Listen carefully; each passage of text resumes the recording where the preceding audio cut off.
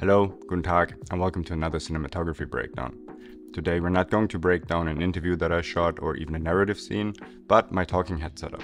Because whenever I changed it to this corner, I got a lot of compliments from you guys and asking how I achieved this look. So we're going to break it down. The camera that I use, the audio equipment, as well as the lighting, and also the entire scenery. And this video is sponsored by MotionVFX, but I will talk about this later because it also plays a role in what the final YouTube talking head looks like. Let's start with the set design, because no matter what you shoot, set design plays a huge role in what the final product will look like. When I designed this corner for my new talking head setup, I was really particular about the colors that I chose.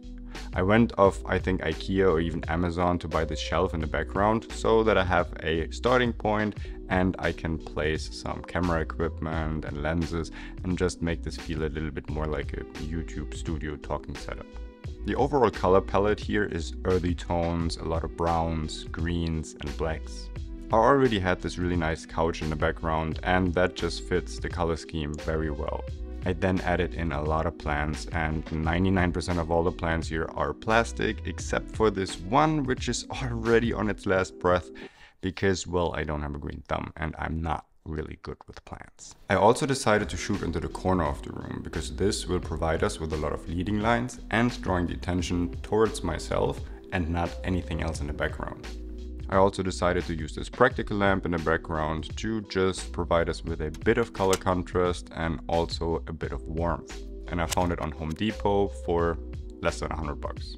And last but not least, try to have your subject's clothes match the scenery. And here I'm trying to wear a lot of earthy tones like greens, blacks, everything that's neutral. And I try to stay away from bright neon orange and pink colors because it really wouldn't complement the background. Next up on our list is the camera equipment.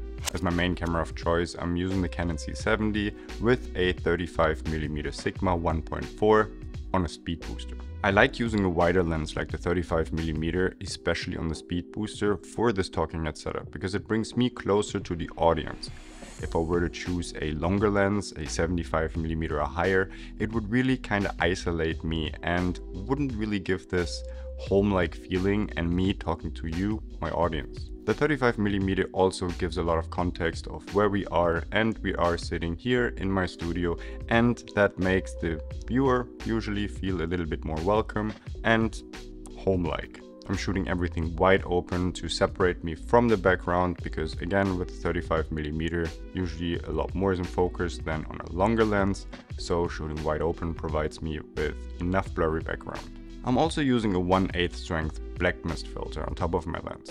The Sigma is a clinical sharp lens and I want to take away a bit from this digital sharpness. I'm shooting everything in autofocus and it's 100% reliable. I'm shooting everything in the smallest MP4 codec for this talking head in 25 frames with a 180-degree shutter. My camera's white balance is set to 5600 Kelvin because the dominant light source lighting this room is the window behind me and the sun spilling in. But I will talk about this more in the lighting section. The camera currently sits on a Manfrotto tripod with a Siri fluid head. And I chose the Manfrotto for this because I'm sitting on a beanie bag here on the floor and I'm really low to the ground. And most tripods don't have the required minimum height for me to do this. And the Manfrotto is actually quite small and it works perfectly for a low angle setup like this. And just so you know, if you want to check out anything that I use in this video, I will have links down in the description below to everything that is being used for this YouTube setup. Before we move on to audio and lighting, let's talk about our sponsor MotionVFX, because the plugins from MotionVFX play a huge role in why my YouTube videos look the way they do. I literally have dozens of plugins from MotionVFX for Final Cut, and they're a breeze to use and they can level up your production company without having to have any knowledge about how to use motion graphics at all. I use MotionVFX for all of my animated titles, and this could be for lower thirds as well as callouts, transitioning titles, logos, everything. They have a huge variety, everything is highly customizable and everything just raises your production value by a lot. I also use MotionVFX plugins for all of my call to action titles. Subscribe, like, follow me on Instagram, and they have a template for all of these. One of my favorite effects that I use all the time is the smooth zoom effect, and you can even change if you want to have it instant or smooth or gradually. And I use this for tutorials as well as client work. So if you're interested in MotionVFX, I highly recommend checking out the link down in the description below. They have it for DaVinci Resolve as well as Final Cut. Now let's talk a little bit about audio. I record everything externally with a shotgun microphone that sits around 30 centimeters, around 1 feet away from my face. The shotgun microphone of choice is the DS Mic 2S, and I've been using this for all of my talking heads, for client work, testimonials, as well as for interviews. It's a short condenser microphone with great quality, and it's perfect for indoor scenarios because it also cuts down a little bit of the echo opposed to a longer shotgun microphone. It is connected to my Zoom F6 via an XLR cable, and the Zoom F6 is an external recorder that I use all the time because it features great functionality and amazing quality.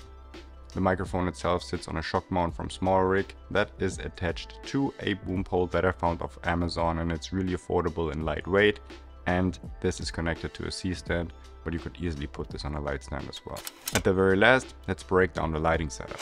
Let's start talking about the key light first, and this is one of my favorite lights ever, and this is the brand new Mega 6 by Intellitek. I've been using Intellitek lights in the past, and if you've ever seen one of my BTS, you've probably seen one of the Intellitek lights. And this one is even better. It's brand new, and what I love about it is that it is so huge, but it doesn't take up a lot of space.